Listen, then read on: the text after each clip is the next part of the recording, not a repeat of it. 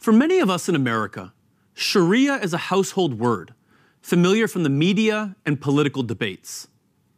But what is Sharia, and how much do ordinary Americans really know about it? We may think of it as Islamic law, but that doesn't tell us very much if we know little about the Islamic tradition.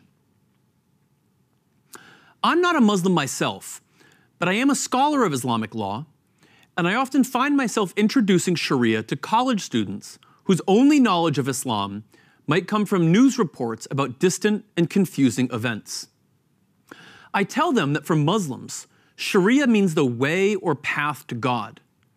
I also explain that it's broader than just law and refers to the very idea of God communicating with humans through revelation. This is why for Muslims, the Sharia includes God's messages to previous prophets, from Noah to Abraham, Moses, and Jesus. This shouldn't be a surprise. Muslims see God's revelation to Muhammad as a continuation and completion of the message revealed to the earlier Jewish and Christian prophets. But while the Sharia is not just law, it is law. It contains rules of behavior. But Muslim legal scholars of the past describe the Sharia not so much as a codified rule book like our tax code, nor as merely a set of higher principles like the idea of natural law, but as the ongoing search for God's prescriptions for human action. Like the Mosaic Law, the Sharia is the discovery of the rules that will allow believers to obey God. Muslims understand that these rules of Sharia reflect broader purposes and values. Scholars and theologians have traditionally said that the entire Sharia is designed to protect human welfare, which they define through 6 core universal interests: life, religion, reason, wealth, family, and honor. For example, the Sharia prohibits the consumption of alcohol, but scholars don't just say that this is because God has forbidden it, but also because it is God's will that humans protect and preserve their reason or intellect, which is necessary for making correct moral decisions. The Sharia also prohibits sexual relations outside of marriage.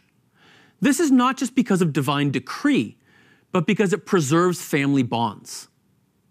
At the same time, the Sharia prohibits false accusations of sexual immorality. This protects human dignity and honor, which are necessary for living a good life. So the Sharia should first be understood by its goals and values before its rules. What then are those rules? And if they are not codified, how are they known? Muslim jurists discovered these rules through 4 primary sources: the Quran, the words and actions of the Prophet Muhammad, the universal agreement about a matter by the Muslim community or its scholars, and the careful use of analogy. Law usually refers to the public sphere, but most of the Sharia's rulings are about private spiritual practice, such as prayer, fasting, charity, and so on.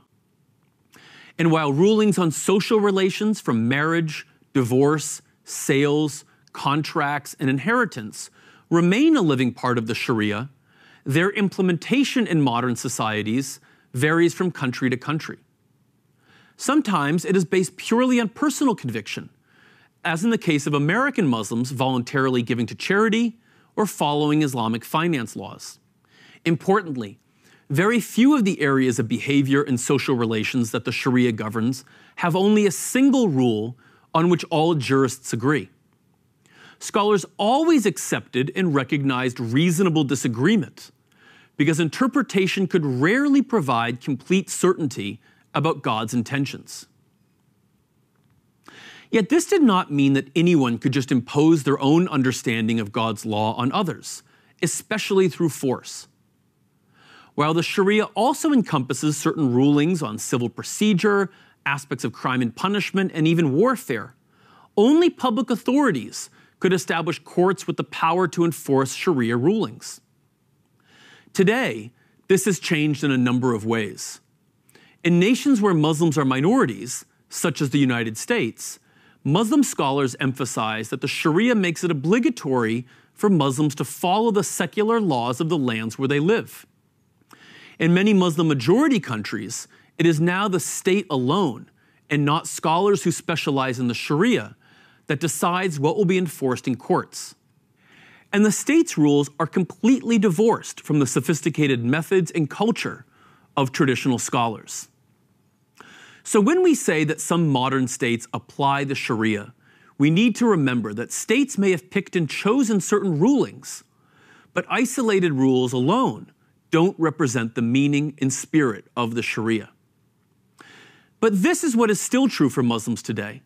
They see the Sharia as primarily about finding the path to God and about making this world an abode of justice. In other words, for Muslims, the Sharia is about protecting the most important human interests and values: life, religion, wealth, reason, family, and honor. I'm Andrew March for the Amir Stein Center.